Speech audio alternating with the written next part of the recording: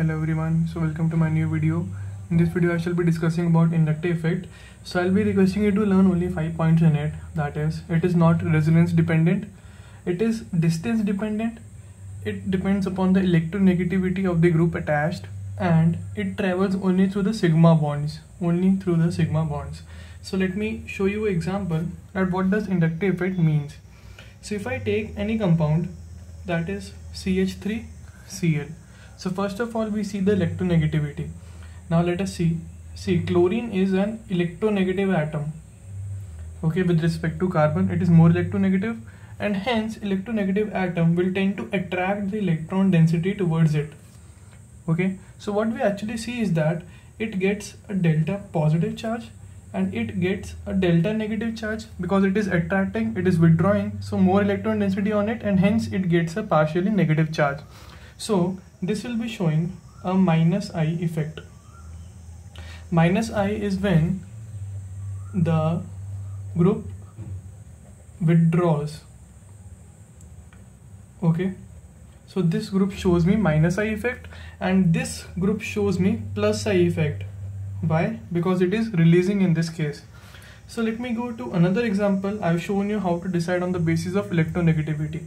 Chlorine and carbon, which is more electronegative? Chlorine, and hence it shall be a withdrawing group. Okay, let's go to the next one, which is distance. Now how to decide on the basis of distance? If I have CH3, CH2, CH2, Cl. Okay, so first of all we know that Cl will be an electron withdrawing group, so hence it will be showing minus I effect. Okay, now but let us go on to the carbon. These will show me plus I effect. But what actually happens is, which is the farthest carbon? This is the farthest carbon, this is the middle one, and this is the nearest to the chlorine. So hence plus I effect will be maximum on this one. Plus I effect maximum. Okay, so if I ask you that what is the rate of I effect in these three carbons, then 1 is greater than 2 is greater than 3 because of the distance factor. So okay, so this is how we decide on the basis of distance. Now let's go to the next one, which is that it only travels through the sigma bond. Now why it travels through the sigma bond only? Because if I take a pi bond and we have lone pair or other pi bonding conjugation, then resonance can happen. But what actually happens is inductive effect is independent of resonance. So this is the major confusion regarding these effects. So you have to remember that it is independent of resonance and you have to only see through the electronegativity and the distance. So these two factors are enough, and it travels only through the sigma bonds, not through the pi bonds. Okay, through pi bonds resonance can happen. So now let's go to the next case, which is I'll ask you to decide that which has more plus I effect. If I have this compound and this compound, and let me take one more, CH3, CH, H and R. I ask you that which of the following carbons shows the most plus I effect. Let us see. See, this CH3 will donate, this CH3 will also donate onto this carbon, this CH3 will also donate, and hence electronegativity on this carbon increases and it can give in a better way. Okay, now see, delta positive will generate here, delta positive will generate here, delta positive will generate here, and hence delta negative will generate here. Why? Because the electron density is going towards this carbon, and hence this carbon becomes electron rich.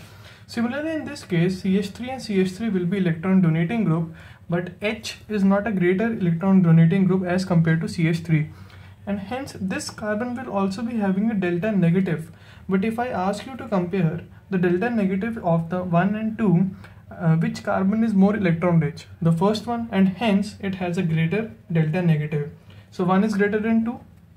Now see here, 2 hydrogens and a single CH3, and hence it has a weaker delta negative than all of these two, and hence 1 greater than 2 greater than 3 in minus I plus I effect. So if I remove this group, let me remove this R. Now I ask you a basic question that I put a positive charge here, positive charge here, positive charge here. Now tell me, is positive charge electron deficient or electron rich? The positive charge is electron deficient, and hence it will be needing the compounds which will tend to give electron density towards it. So see, this will give the electron density, this gives the electron density, and this gives the electron density. So making this carbon electron rich, and hence this will be the most stable.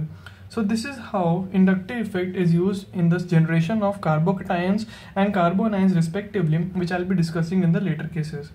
So let me go to the next example, which is how to decide on the basis of the oxidation state. If I have Fe plus 3 and Fe plus 2, I ask you that which has a greater minus I effect. Now what does minus I effect means? Minus I effect means to withdraw the electron density towards it. Okay, so which of these two is electron rich? I have taken 3 electrons out of it, I have taken 2 electrons out of it. So hence more electron rich will be this. I have taken less electrons out of it. So minus I will be shown by Fe plus 3 to a greater extent because it is more electron deficient. It is more hungry and hence it wants to gather the electrons. So minus I effect. So we can say that minus I of greater oxidation state is more. So this is the basic logic behind this point. Let's go to the next point, which is dependent on the electronegativity. If I have an aldehyde group, I take a cyanide group, I take an alkene. I ask you that which of these two has a greater minus I effect. Now which of these compounds is more electronegative? Oxygen, nitrogen or carbon? See, oxygen is more electronegative and hence it will be showing a greater minus I effect. So aldehyde will have a greater minus I effect.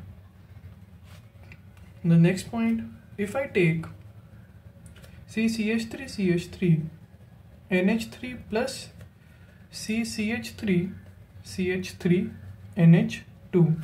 Now I ask you which of these two groups when attached to a particular group will show a greater minus I effect. Let us see. See, you have to decide on the basis of the net positive or the net negative charge. See, if there is a positive charge, what does it mean? It means that this compound is electron deficient and hence it will try to gather the electrons. Now it will try to attract the electrons from the other compounds. So what does it mean? It is extracting from them and hence it is showing more minus I effect. This does not need to show the minus I effect because it is not electron deficient, and hence the minus I in case of 1 will be greater than 2, or we can say that if a compound has positive charge, it has a greater minus I effect due to the electron deficiency. The next point, on the basis of electronegativity, Sp, Sp2, Sp3, what is the percentage S character in it? See, how many S? 1S, 1P. So 1 upon 2 into 100, that is 50%. Similarly in this, I'll be getting 1 upon 3 into 100, that is approximately 33.3%. In this, I'll be getting 1 upon 4 into 100, that is 25%. This is basic mathematics. So see, percentage S increases, electronegativity increases. So which has a greater electronegativity? Sp greater than Sp2 greater than Sp3, and hence minus I effect will be of the same order, that is the rate of electronegativity. So this is how we decide. Let's go to the last example, which is, okay, now let me take Sp2 and Sp2 only. If I have a phenyl group, I have this thing.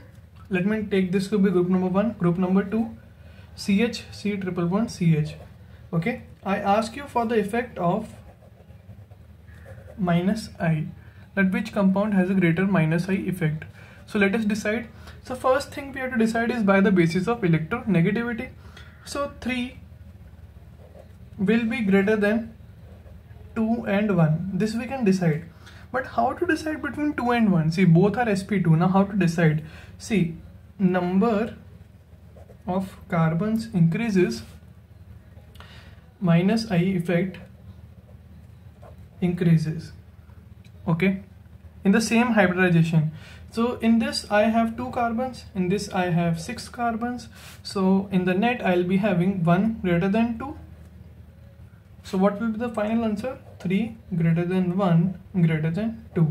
This is the rate of minus I effect. So if this video helps you, then kindly leave in the comments, and if there are any doubts, you can definitely ask me. So best of luck.